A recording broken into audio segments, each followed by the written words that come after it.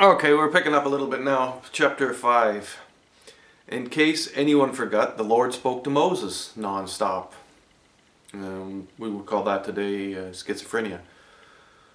The next thing to say again was people with eruptions or discharge or dirtied by a dead corpse must be put outside of camp. The Lord also said if someone does something shitty to someone, there is a 20% interest charge. Surcharge over the 100%. If no one is left alive to take the payment, it goes to the priest, as well as a ram. If a wife fucks someone other than her husband or a priest, or if she hasn't and her husband thinks she might have, then she and some grain are taken to the priest. She stands before the Lord and is given a witch test. The priest musses with her hair and makes a potion. The jealousy drink. The curse is laid upon her. He tells her if you fucked around, your ass will sag, your tits will droop, and you won't have no more babies. You will be a curse among people. If the potion don't fuck... Picking up a little bit now, chapter 5. In case anyone forgot, the Lord spoke to Moses non-stop. We would call that today...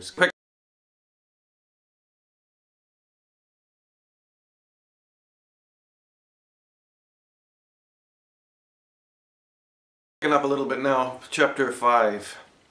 In case anyone forgot, the Lord spoke to Moses non-stop.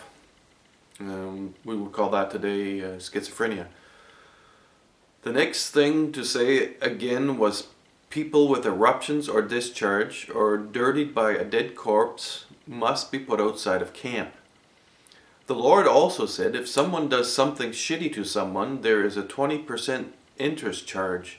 Surcharge over the 100%. If no one is left alive to take the payment, it goes to the priest, as well as a ram. If a wife fucks someone other than her husband or a priest, or if she hasn't and her husband thinks she might have, then she and some grain are taken to the priest. She stands before the Lord and is given a witch test. The priest musses with her hair and makes a potion. The jealousy drink.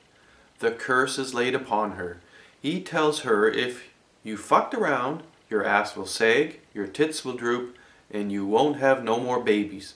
You will be a curse among people. If the potion don't fuck her up, she didn't fuck no one but her husband and the local priest, and she can make more babies. Priests gotta do these rituals, so lots of rituals are happening, making culture, like rotting cheese. The man will be clear of guilt, but the woman shall suffer for her guilt. Dirty slut. Now, there's a little bit in there to be perused through, and one is, of course, your editor has put in the bit about it's okay to fuck the priest, meaning not necessarily that everyone did, but the priests were above the law, and if you could have sex with a priest, it usually didn't come out, unless it was rape, of course. We all know the priests rape little boys, but sometimes priests have sex just with a man. One priest will have sex with a man that they like, and there's nothing wrong with that, really, as long as both are in agreement, of course. Was that in there? No.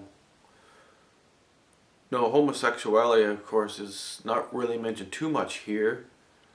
And it's not considered homosexuality if you're raping little boys. That's something else. And I think that's an important detail, actually.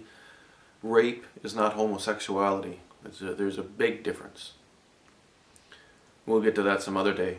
But anyway, the jealousy drink was some kind of concoction that apparently if the woman drank it, she could either have her tits suddenly sag and her ass sag, or not. I don't think that's based too much in reality. I find it a little hard to imagine, unless half the people are allergic or something.